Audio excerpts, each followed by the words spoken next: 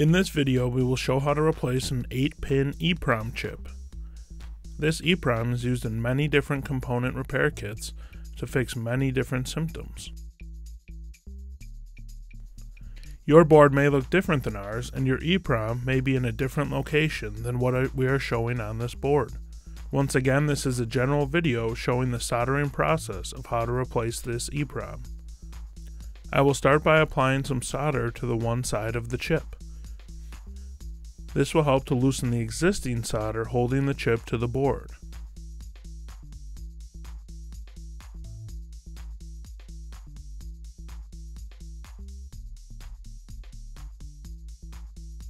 I'm kind of struggling to loosen this side, so I will add some solder to the other side as well and start loosening it.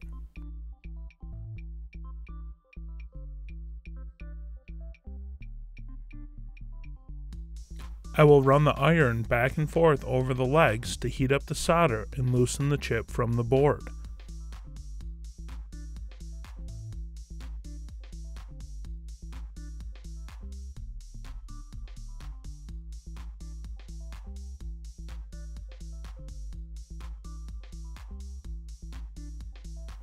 This side has now come loose, and I will start loosening the other side again.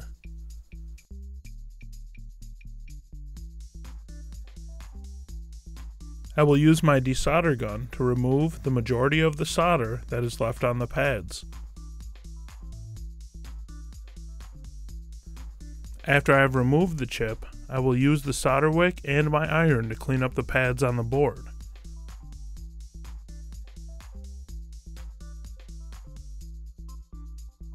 Next, I will use my brush and isopropyl alcohol to clean up the pads as well.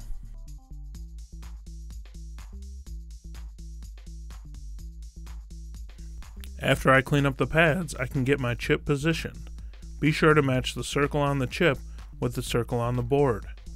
I will use my tweezers to hold the chip to the board, and then I will apply some flux to the legs of the chip, and then add some solder to my iron and run my iron over the legs of the chip to secure it to the board.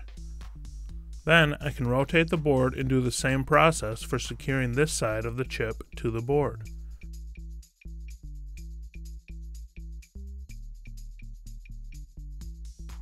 During the soldering process, you may get a solder bridge joining two of the legs on the component.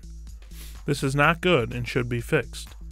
I have a solder bridge here and will use my solder wick to remove the excess solder and then resolder the legs again.